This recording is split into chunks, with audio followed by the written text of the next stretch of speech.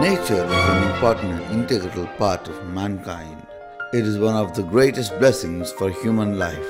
However, nowadays humans fail to recognize it as one. Nature has not only been an inspiration for numerous poets, writers, artists of yesteryears, but also to scientists and engineers. In this video, we will be seeing how nature has inspired mankind and how scientists have used these inspirations to solve problems in various domains.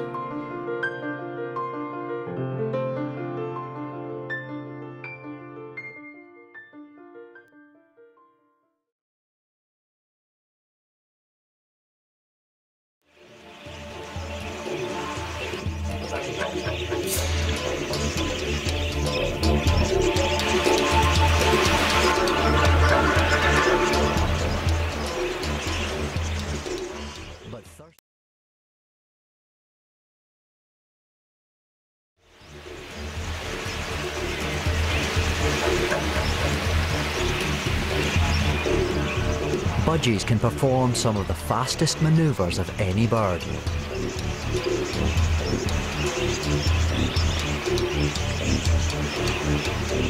They are so skilled, they even sneak in a drink between attacks.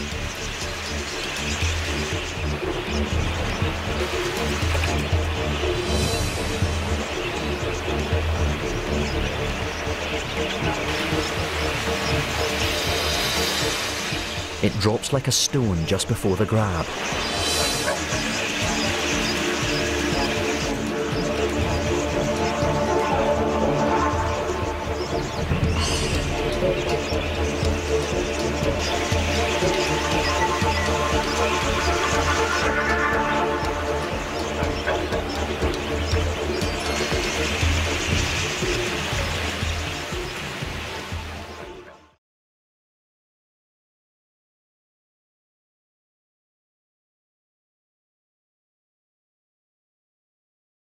How do all these birds coordinate with each other?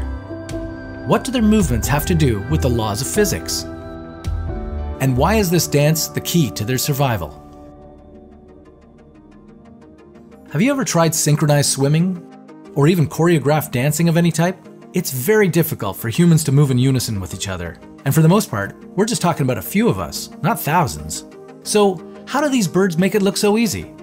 How do they make it look like they're all part of one single mass?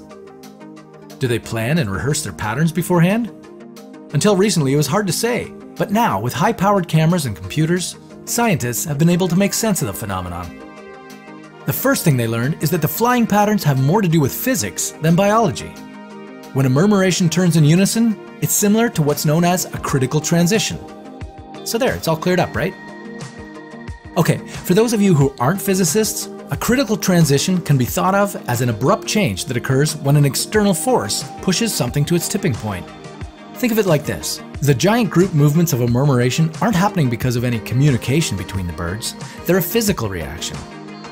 When an external factor, like an incoming predator, causes one bird to move in a certain direction, that bird bumps into the others around him, causing a massive change of course. It's like when an earthquake triggers the same kind of reaction in the snowflakes of an avalanche. Or a strong heat source turns liquid into gas. One bird affects the 7 closest surrounding birds, and each of those birds' movements affects their 7 neighbors, and so on throughout the entire group. This is why a murmuration can appear to have several moving parts, each with a slight variety in speed and direction. But what's the point of it all? Why are all these starlings gathering in one location in the first place? Well, surprisingly, the reasons aren't too different from why humans gather in large groups. For one thing, they like to communicate with each other. Starlings get together to share information, like where to find good feeding sites. The large groups are also helpful for providing much-needed warmth during long winter nights and for defending against predators.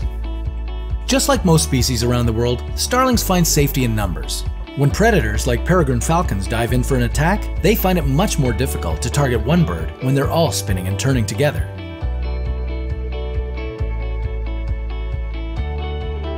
Even the smallest murmurations will have about 200 birds in flight. The larger ones can contain hundreds of thousands. In 1999, there was one cluster recorded that consisted of more than 6 million starlings. Imagine trying to pick your next meal out of that. You're not likely to see one that big anytime soon. but smaller ones are fairly common if you look in the right places.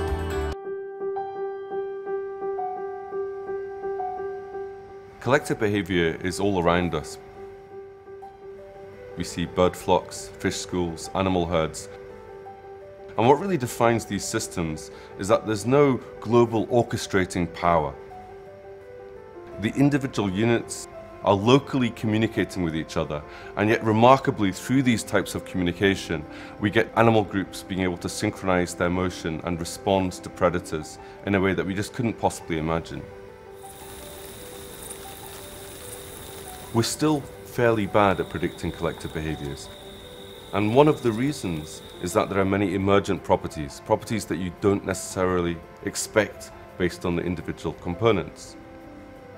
And that's why many of these systems, even relatively simple organizations like schools of fish, are so mysterious to us.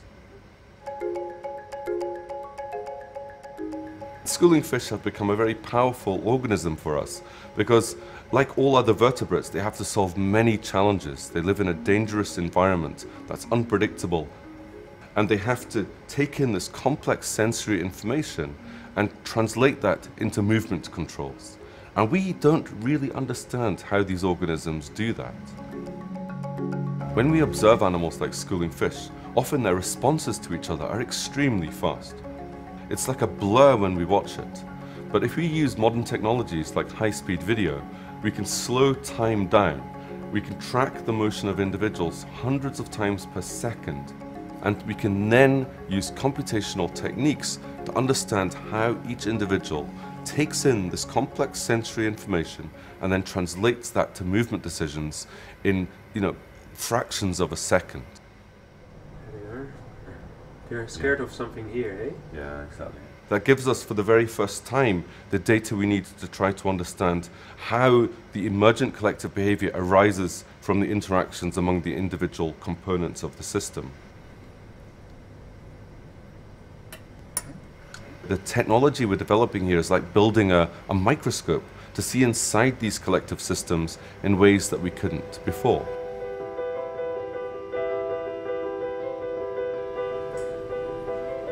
What we've built here is a much larger tank than people have previously used. And so what we're forced to do is actually to have a 4-camera system where the cameras are time synchronized with each other.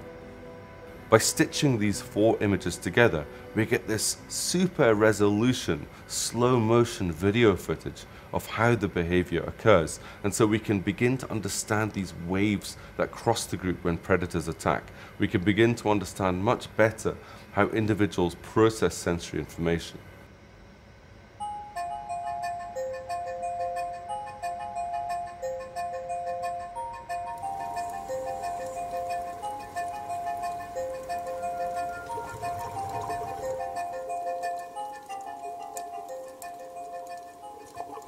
One of the big current questions in the field of collective behavior is how the behavior of an individual will influence the behavior of the group.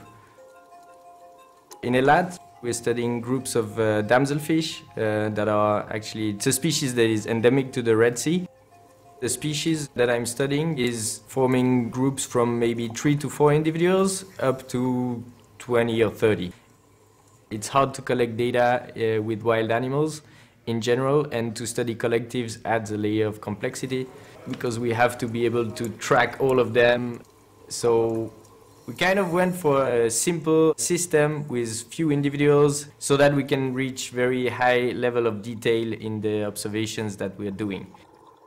One of the very nice features of these groups of damselfish is that they are attached to a coral head, so they use this coral head for shelter and they live inside the branches. You can easily set cameras around it, they won't move very far, and you can track them in the wild doing their natural behavior. We know that there's dominant individuals, subordinates, there's males, females, there's larger individuals, smaller ones.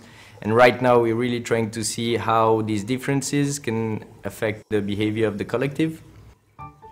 Escape behavior in fish is extremely fast. So we have to shoot in high speed. Filming at 120 frames per second, it takes roughly 5 to 6 frames for this fish to go back inside of the coral. We observe groups in the wild using 3 cameras that we place in a triangle around their coral head. And then we start giving them the looming stimuli displayed on an iPad. And if they have access to the looming stimulus when it's triggered, usually they would react, and then we can collect data on these escape behaviors. Notably, who reacts first and who reacts second, third, etc., which is our main interest in this study. We can start to analyze who has visual access to whom and who has visual access to our stimuli. And then we can disentangle between information that you can see directly and social information that you obtain through the other members of your group. Collective intelligence relies on the individual components to gather evidence themselves towards the problem, not be told what to think. And so we find again and again when we look at animal groups that in actual fact, they've evolved strategies to avoid having overly correlated information. Unfortunately, in human society, we rely too much, in my opinion, on such information. We can learn something by understanding the dynamics of schooling fish and really then apply that to a wide range of other systems, from neural dynamics to social dynamics. And so I think it's that insight that there's a collective intelligence, an intelligence that goes beyond the individual, that's embedded somehow in this collective, that's really become a focus of research in the last few years.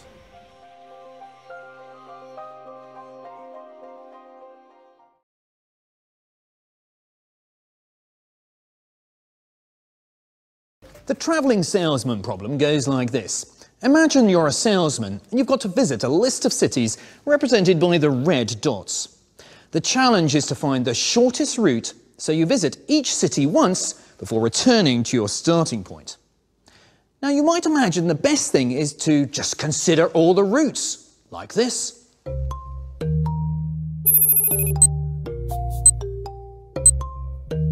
The method of checking all possibilities is a type of algorithm. And for 3 cities, it works fine because there are only 3 possible routes to check. But what if we add 2 more cities to the list? With 5 cities, there are 60 different possible routes. And if we add another city, then there are 360 possible routes. And for 10 cities, there are over 1.8 million possible routes. If our algorithm chugged through them, checking all of these at a rate of 10 per second, it would take 2 days before it found the shortest. So you can see a method of trying all the different possibilities, a kind of brute force algorithm if you like, it's just simply impractical. So if somebody found a fast algorithm for the traveling salesman problem, that would be hugely significant. If one of my students came up with an efficient algorithm for the traveling salesman problem, I would get him to explain it to me. I would kill him, and then I'd go and claim the Clay Prize, $1 million. But I think my students are safe. The problem crops up in lots of areas, from soldering circuit boards to planning the routes for supermarket deliveries. But has the travelling salesman problem secretly already been solved? A team of scientists working at Rothamsted Research in Harpenden have turned to nature to see if it has found the answer.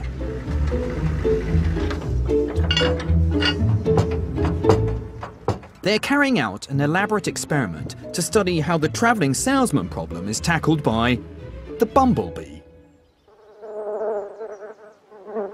Bees have to forage for nectar in order to provision their hive, and so they have to visit possibly hundreds of flowers on each trip. What they want to do is find an efficient way to go between all these flowers that they visit. The humble bumblebee faces its own travelling salesman problem. The flowers are just like the cities, and the bee is the travelling salesman. One bee will go out foraging many times every day, so over the course of a day it really helps to take the most efficient possible route. So what we're doing is trying to figure out exactly what rules they're using to narrow down the possibilities. Joe has laid out 5 feeders which play the role of flowers. Each feeder has just enough nectar to ensure the bee has to visit all 5 to give it a full honey stomach. How are you actually knowing where it's going? For this we're using Harmonic Radar. So as that spins round and round, it's emitting a radar signal. And we've attached a small antenna to the back of the bee which then reflects the signal from the radar. And so this allows us to see exactly where the bee has gone as she moves around the field. So how does the bumblebee tackle the travelling salesman problem? Okay, switching it on now.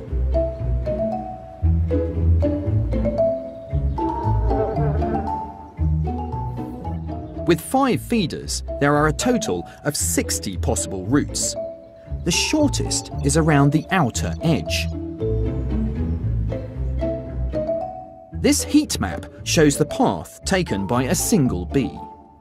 At first, it's simply discovering the positions of the feeders. Then, the bee appears to methodically change different parts of the route to see if it can make it shorter. Within 20 trips, it's honed in on an efficient route.